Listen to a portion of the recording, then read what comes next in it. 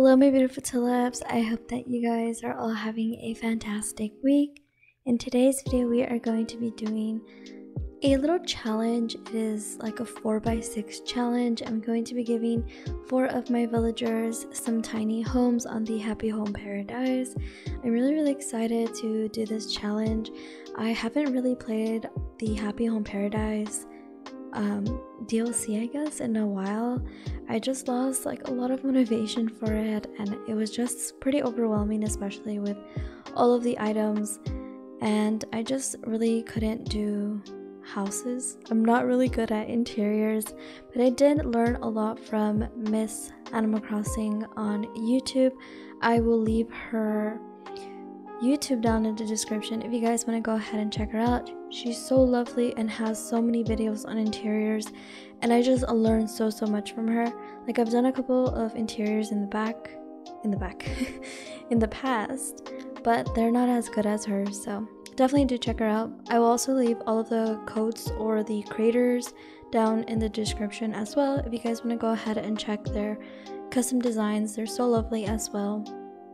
Also, I will not be talking throughout this video. I am going to start doing this thing called a Chill Wednesday, where I just talk in the intro and the outro and just have some chill music in the background and just relax. So sit back, relax, drink your coffee, your tea, whatever you're doing, and let's go ahead and get started.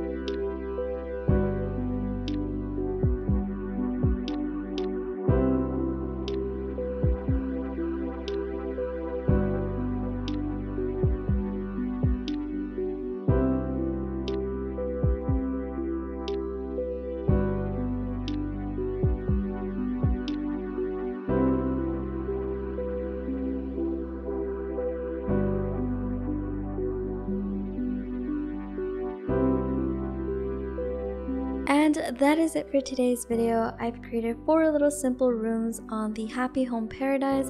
I hope that this video helps you with your interiors.